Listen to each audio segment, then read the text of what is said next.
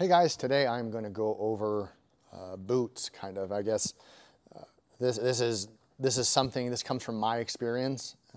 Comes from all the athletes we've coached, have disseminated this information, and some have tried, some haven't, gotten feedback over this time to kind of see how they affected. Because when I did this in Buds, we had the Bates lights. This boot is basically a carbon copy of that, essentially, and this is the Nike boot. And I just kind of want to go over some of the features with this. Understand, first and foremost, like if this were setting like on a nice perfectly perpendicular table to the floor, you would notice potentially that this angle right here, this heel angle here, and then this angle here it's in a tilt. This is, okay? So that's one of the things, the biggest problems about a boot, is this boot puts you in the same position ankle-wise and up the stream through the leg on the quad. It creates the same position as somebody who walks on a barbell back squat when they walk back out of a rack. Okay, so when you put this thing on, right, it forces the ankle forward, right? It forces weight onto the toe because we're at least a 6 millimeter lift, plus the ankle, right? We're talking about dorsiflexion. When I lift my toe, this angle shortens. The angle between my shin angle and my toe, dorsiflexion. When I push my toe down, it's called plantar flexion. Okay? So this puts you in a dorsiflexed position. So when in my squat, for example, you can't kind of see my feet, right? When someone when they unrack, they go like a lot of times like this, and we step back in the rack, this butt back position is forced into a ruck. Why? Because these shoes fall under a government contract of manufacturing. The U.S. government says if you are going to manufacture a boot for the U.S. military, it has to have these specifications, this silly mil-spec bullshit that people say, this is good. No, mil-spec is garbage, okay? So because the specs on this boot have to fit a contract that's been established by manufacturing companies.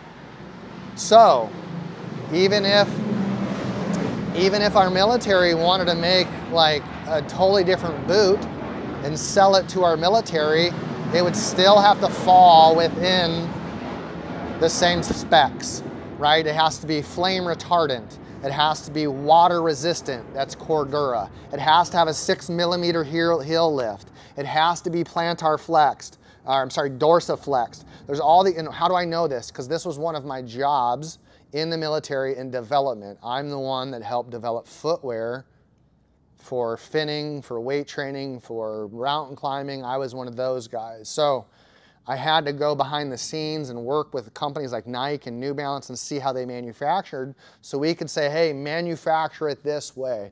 It's kind of like insider trading. Like that's how a lot of stuff gets developed, because you can, if you develop it within the military, you can develop it beyond some sort of generic perception that a company might not have. So like Nike can come into NS Naval Special Warfare and go, hey, can you give me some of your insider trading? We said, yes, we can, but now we have to give that insider trading to everyone, you know, to all the other companies too, to make it fair.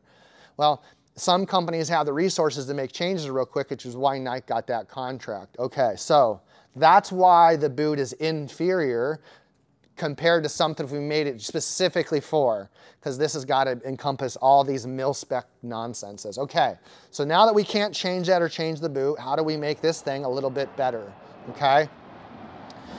The first thing I would suggest doing is understanding what you're dealing with here.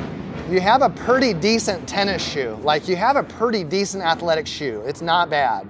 It's not bad. It's not terribly wide, but we can stretch this out when we get this thing wet, and we can get the toe.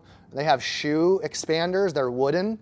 Deion Sanders was way ahead of his time. He was putting shoe expanders in his football cleats and baseball spikes like in the 90s to spread out that toe box a bit, right? And you notice him limping around a whole lot, right? A lot of stuff, like a lot of old players, man, just their feet are just mangled. So what I did is I went into Buds, I went and got my boots. I got a pair from Supply, I bought my own pair, and then eventually bought a third pair because I'd cycle them.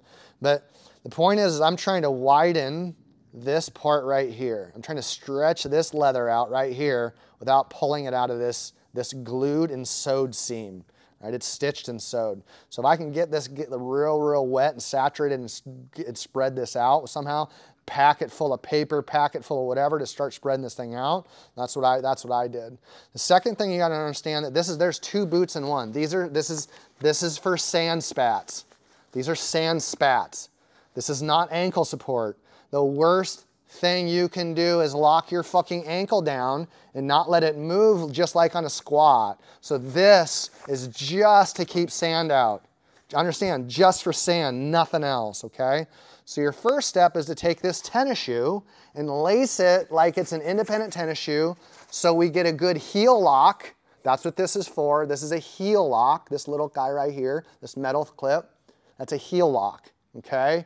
And that heel lock its tension will run into the angle of the shoe. You see this? This line right here, that's where the tension comes from. So when I lace this up, the tension goes across the arch of the foot, the top arch of the foot, instead of locking down the ankle, okay? So what I did in BUD/S, I tried two different things, and this is what I tell people to do.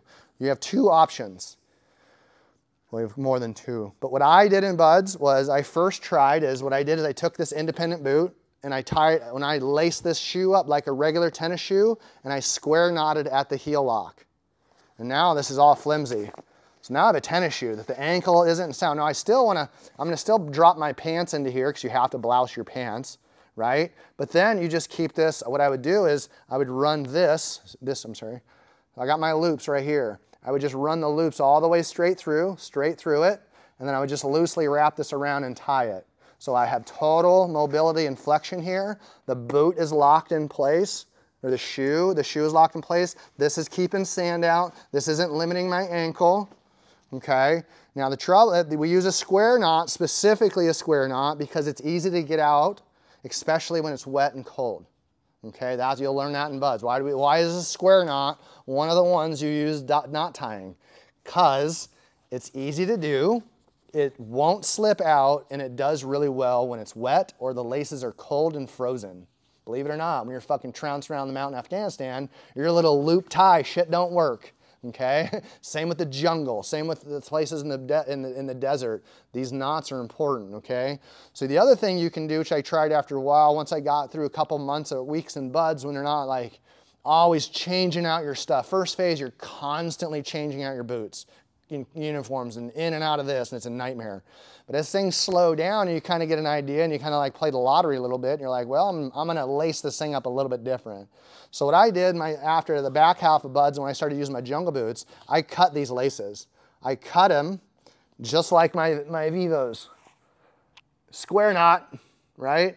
So it's basically turning this shoe, not really, into this down here. So now I've got this square knot here. I cut these laces, and then what I would do is I took the extra laces and I ran them through. I just run them through the ankle loosely. I tie them off at the bottom, so when I pulled it tight, it's cinched at the ankle, and there was no lacing in between.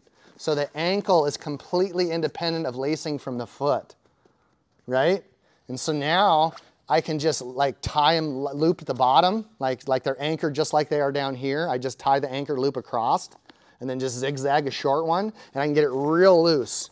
And so I could slide this thing on, lace the bottom, and I can just tuck my laces right in, and I zip out of wherever I'm at. So I don't even have to lace up the top, and because I can get my shoe on, get my pants in, and start moving with the class. And then when I have time to slow down, I can just lock these down, or some guys would drop in rubber bands here. You can get black bungee at fabric stores, and I ran stretchy bungee across this, so I just open it up and slide it on, the bungee closed it off. So that's another thing I did, but the problem, the bungee in the salt water kept wearing out. The friction and the salt kept breaking down that rubber bungee. So it all kind of depends on, like, you know, because it's kind of more of a BUD/S thing. Like, I don't need to be that fast and expeditious changing my boots in a tactical environment. I've already got that thing sorted out in security. In the BUD/S environment, we're trying to be quick and fast. These can really help you out.